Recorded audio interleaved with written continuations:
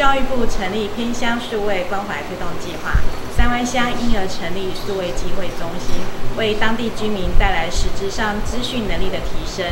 缩短了城乡之间的数位落差。以下是我们报道 DOC 平日运作的实况。因为第一，它服务的对象是小孩年轻人然后甚至老年人。也有关于三湾里，三湾里因为要行销、要推广、要自产自销，大家都会用电脑，然后呢可以推销自己的产品，这是我们的第一个概念。我们希望走产业的路线如果既然有这么好的机会教育部有给我们这么多的资源，让我们去做一个这样的学习，我们何乐而不为 ？DOC 的课程安排是有基础班、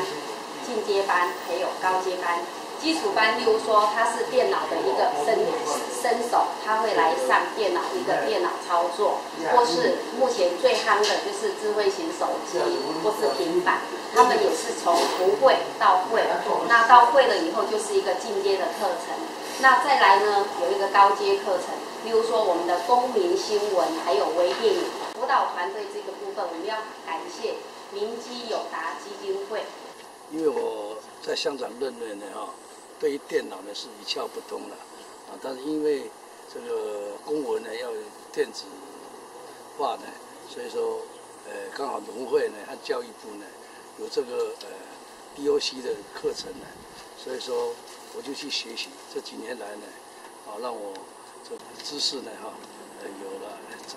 长远的一个进步非常的谢谢。以上是三湾数位机会中心记者群在苗栗三湾的采访报道。